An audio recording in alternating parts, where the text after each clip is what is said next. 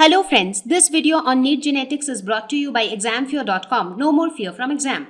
So let us now talk about polygenic inheritance. So by now you all know that poly means many. So when one trait is controlled by two or more genes, basically one trait controlled by multiple genes, that is polygenic inheritance.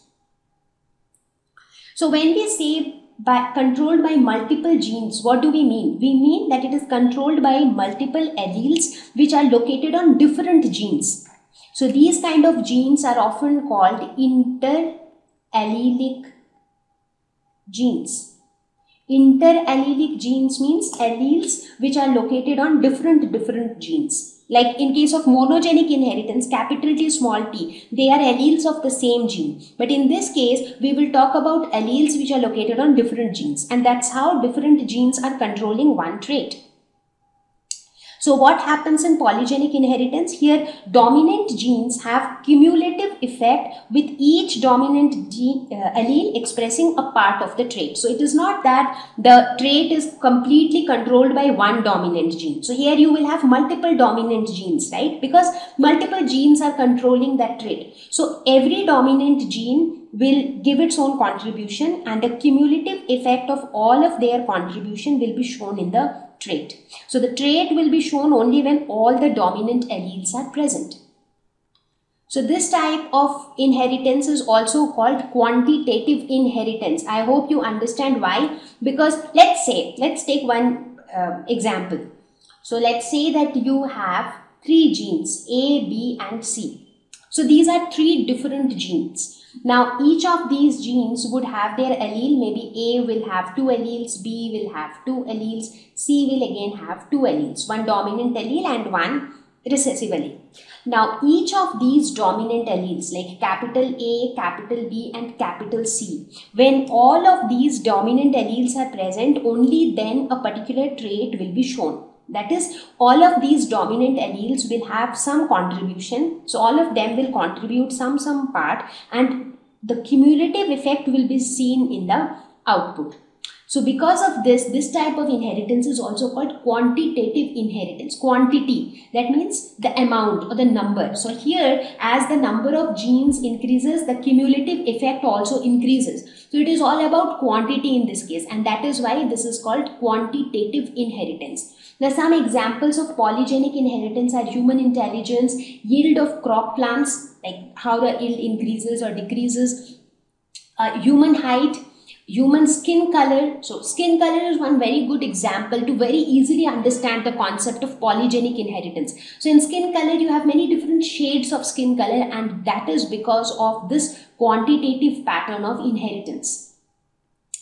You talk about the kernel color in wheat. So this was the primary example of polygenic inheritance, because the first time polygenic inheritance was described, it was based on an experiment which was performed with the kernel colors in wheat. So now let us take the example of human skin color, and let's see that how is it a pattern of polygenic inheritance. So whatever you see on the screen right now might look more complex, but as we talk about it, it will become simpler. Okay, so first of all, let's understand why do we have different skin color. So the skin color of human beings is determined by the quantity of a pigment called melanin. So if you have more melanin in your skin will be more dark. If you have less melanin in your skin will be less dark. So all of this is controlled by this pigment called melanin. Okay, now let us look at the genetics, how the skin color gets inherited from one generation to the next. So let's say that here you have two parents here, and let's say that the two parents have two different skin color. So let's say one of them have white skin color and the other one is very dark.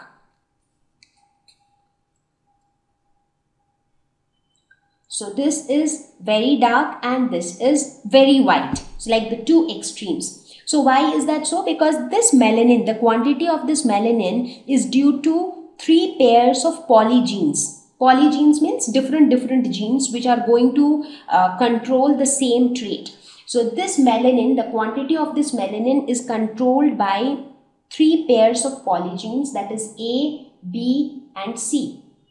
So these are the three pairs of polygenes which will control the quantity of melanin. And as the quantity of melanin changes, the skin color also changes. Now let's say that presence of capital A. So A will have two alleles, capital A, small a. B will have two alleles, capital B, small b. C will have two alleles, capital C and small c. So presence of capital A means add melanin. Presence of small a means don't add melanin. Similarly, presence of capital B means add melanin. Small b means don't add melanin. Capital C means add melanin. And small c means don't add melanin. So whenever you have any of these dominant alleles, capital A, B or C, that means that melanin is getting added. Whenever you have the small a, b, c, that means melanin is not getting added. So this is the meaning of the alleles. Right? Now let's say that these two individuals get married. So one parent has all small alleles, small a, small b, small c, small c. Right? So all small alleles. That means what is his skin color? So his skin color is totally white. Whereas the other parent has all the dominant alleles, which means that his skin color is very dark. So his skin color is black. So let's say that the two parents, one of them white, the other one black. So when they reproduce, what happens? When a cross happens between these two, you get something like A, B, B, C, C. So basically a mix of capitals and smalls. So in this case, what would be the phenotype of this individual? So this is where the difference arises. So had it been monogenic inheritance, in that case what would have happened? Since capital A, B and C are dominant over small a, small b, small c, therefore the phenotype of this individual would have been black. Right? The skin color would have been black. That is how monogenic inheritance works. But in this case, that would not be the case. In this case, if you look at the phenotype of this individual, so the phenotype in this case would be an intermediate between white and black. So this individual or the child of this couple would neither be white nor black, but an intermediate between the two. So basically what happened in F1 generation? So a cross between two pure breeding parents, because these are two pure breeding parents, right? You see, they are homozygous. So cross between two pure breeding parents doesn't produce dominant trait of one parent. So it didn't produce a black child. Rather, it produced an intermediate trait in the F1 generation. Right? So the F1 generation is an intermediate between the two parents. So what does this mean? It means that all the dominant alleles, they are contributing something like A, B and C. These are the three dominant alleles of three different genes. So all of them are making their own contribution and giving rise to a new skin color altogether. Because this intermediate skin color is a new skin color altogether. Okay. Now let's see what happens in the F2 generation. So in order to get F2 generation, what we do? We self-bred the F1 generation. So whatever we have got in the F1 generation, we self-bred it. That is, we cross it with itself. So in this case, what's going to happen? So in this case, you have so many possibilities. So during fertilization, what are the different possibilities that you have? So what are the various possibilities of gametes that will be formed from these intermediates? So you see, the possible gametes that will be formed from here is, one possible gamete could be small a, small b, small c. Another possible could be capital A, small b, small c. This would be small a, capital B, small c. This could be small a, small b, capital C. This could be capital A, capital B, small c. This could be capital A, small b, capital C. This could be small a, capital B, capital C. And this is capital A, capital B, capital C. So these are the all possible gametes that can be produced from one individual, right? And then there is a possibility that the fertilization might happen between any of these two gametes. So that is why we have made this chart. So in this chart, we can actually see all the possibilities that might arise. Now, when you look at all the possibilities, what do you see? What do you understand from these possibilities? So let's look at the first possibility. So this could be one possible child as a result of this cross. So how many times this occurs out of all the possibilities? So total possibilities here is 64. So if you count the number of squares that you have here, you have total 64 possibilities. Out of 64 possibilities, how many times do you see this pattern? So this pattern represents small a, small b, small b, small c, small c, right? So that represents white. So its possibility is 1 out of 64 because nowhere else you see this. So the possibility of getting a white child in the F2 generation is 1 out of 64. Right? Similarly, the possibility of getting a completely black child in F2 generation is again 1 out of 64. Then what are the other things which are present in between? So all the other things which are present in between, these are the intermediates. So these are basically the new varieties which have been formed. So when we started from the parent generation, you just had one white parent and one black parent. F1 generation, you got intermediate. F2 generation, the possibility of getting a white or a black child is just 1 out of 64, and rest all of them are intermediates. And in that also, there is a beautiful pattern. So if you see, in this also, as the number of capitals increases in any genotype, if you have more capital A's, B's or C's, so the color becomes more dark because you are adding more melanin. So if you look at it, if you look at this particular pattern, so what is its genotype? It would be small a, capital A, small b, small c, small c. So you have more small ABCs and you have only one capital A. So that means this is also towards the lighter side because the small letters, they do not add melanin. Right? So this would be in the category of very light brown. So wherever you have one dark dot, the dark dots represents the dominant alleles, the capital letters, right? So wherever you have only one dark dot, so they all will fall in the category of very light brown. So just let's tick mark all those children where you have just one dark dot. So you see, these are the only possibilities. So 1, 2, 3, 4, 5, 6. So 6 out of 64 would be very light brown. Now let's look at the possibilities where you have two dark dots. That means two capital letters, two dominant alleles out of 6 alleles. Right? So in that case also, the recessive alleles are in majority, which will not add melanin. So they will also be towards the lighter side, but this would be light brown. So earlier it was very light brown, now this would be light brown. So let us mark them with this cross. So wherever you have two dark dots, so let's mark them with cross. So this cross, so there also you have a total of 6 possible. So not 6 possibilities, in fact you have more possibilities. So here also you have 2 dark dots, right? So let us cross all of these. So do you see any more where you have 2 dark dots?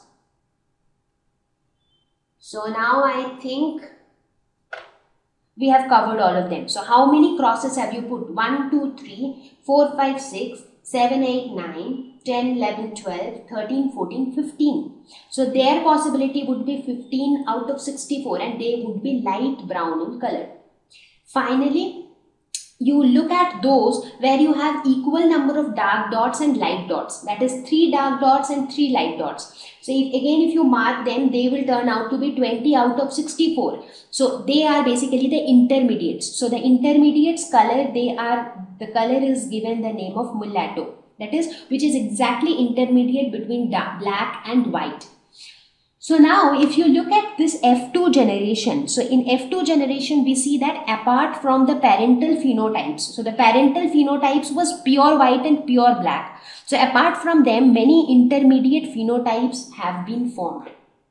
So we do not see the formation of these intermediate phenotypes in monogenic inheritance. We see this only in polygenic inheritance. And why do we see this? That is because here you have multiple genes which are contributing to the trait. Like here, if you see each of these genes, capital A, capital B, capital C, small a, small b, small c, all these 6 alleles, they are contributing to the trait. So whenever you have more number of capital A, B's or C's, the color is going to be more dark because all of them are adding melanin. When you have more number of small A, B, C's, the color is going to be more light because the small letters are not adding melanin. They are the recessive alleles. So all the alleles, whether the dominant or the recessive ones, all of them are contributing to the trait, and that is why we do see a huge number of intermediate phenotypes. So now when you look at the ratio of phenotypes that you obtain in the F2 generation, so if you look at the ratio in the F2 generation, you see it is 1:6:15:20:15:6:1. So looking at the ratio, is there anything that comes to your mind? So if you see, the ratio is very much symmetrical.